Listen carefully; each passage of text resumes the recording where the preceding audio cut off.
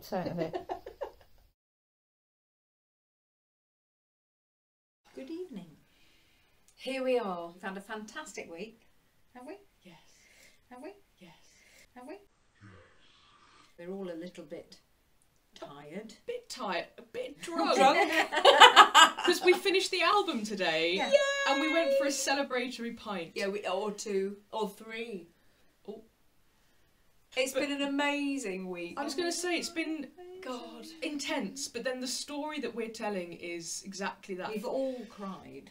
Yes, absolutely. Various reasons. I drew upon personal, sort of familial experiences myself, and all of that emotion just piles up and kind of comes pouring out of you in the music. We're incredibly pleased with the output, and it's a very personal and very emotional delivery, and there's been some amazing creative moments. And then I dislocated my thumb. Yes, you did. That was just getting up off the chair, wasn't it, darling? And I don't actually think that contributed to the album's creativity in any way. Well, I went but, straight in and did another take. She did, yes, and it was supposed to be one of those ooh moments, not a ah.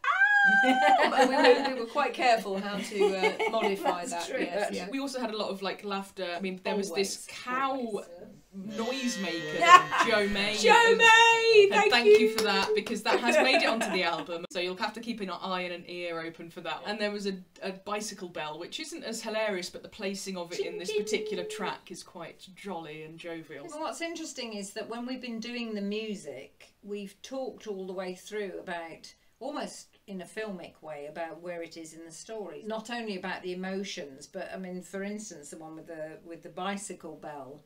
We've all had this image of us cycling along going, "Hi Harry," or "Hi Mary." It's really just a happy moment, that particular song. But, it's lovely. But throughout the whole thing you're thinking, well, where are we now in this story? What are we trying to say here?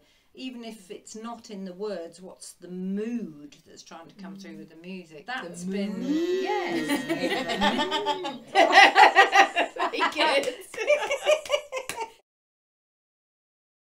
This show basically has got a little bit of everything. It's a very emotional story, and I mean all the emotions, the kind of whole human journey, because there's a lot of humour and there's a lot of real desperation, and there's a lot of anger and a lot of feistiness. There's I was just going to so many characters. Elaborate a little bit on the cycling bell, because you might be thinking, why are they writing songs about cycling? But in the turn of the 20th century, for women to be on a bike was a form of protest, and it was very much the first time that a lot of women were allowed to travel on their own. They weren't chaperoned, and that was very liberating. The Clarion Club in Derby and across the country became a socialist hub, particularly for women's protest and their place in the world. And I think that the song that you've written, well, Bottom Up, as we've called it now, so there's been lots of hilarity about saying politics, bottom. by the way, bottom up. We came to record that literally as we discovered the news that this week Boris Johnson had become Prime Minister.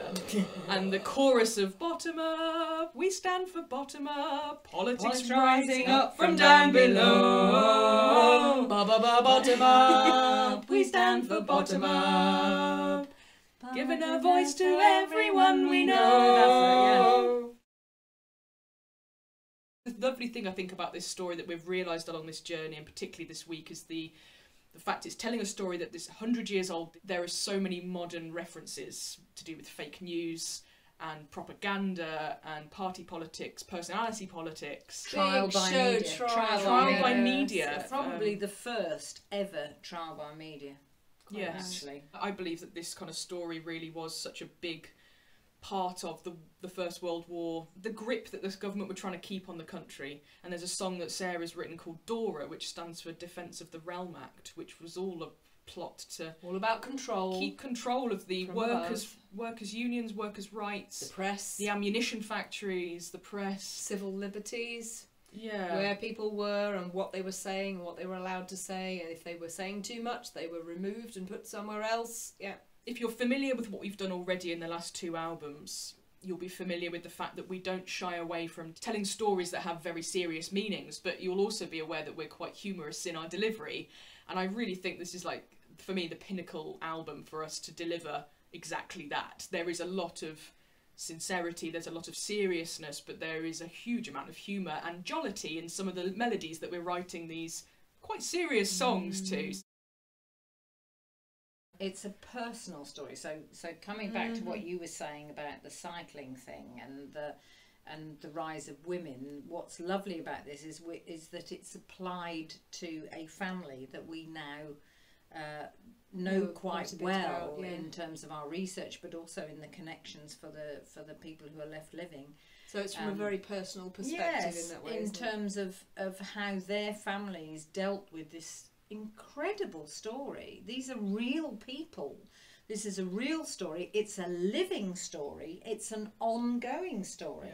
Yeah. And I love that. It's like you know, the song we're laughing about and the cycling and stuff. The women were unusual, but there was this whole rise of kind of at the same time as the First World War or whatever else was going on. You've got the rise of suffragettes and suffragism, and you've got the rise of communism, socialism, workers' rights, things protest. that were going across Europe, other stuff that was going on, and yet within that we want to focus on personal individual stories, a very, very individual story. We've got gigs at Sidmouth, Dartmoor and Broadstairs, with Broadstairs being the preview show. So there'll be an hour of pure Alice Wheeldon content. But there will be bits and bobs in our Sidmouth and our Dartmoor sets, but it will be highlights, I think. How many tracks on the whole album? 21. 20, no, 20. Is that all? Yeah. That's all we've managed to achieve. We've got the official launch in October at Derby Folk Weekender on the 5th of October. I'm very much looking forward to being able to tell this story to as many people as possible. And I'm looking forward to telling it when I've not had 3 pints of beer and can probably hold my vowels together. But what I'd really like to know at this particular moment is, how did we make Joe Freya look quite so tall? Can I go out the top of the camera? Hang on a minute.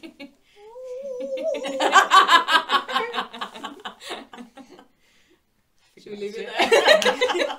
I thought that would make a nice way of signing it off.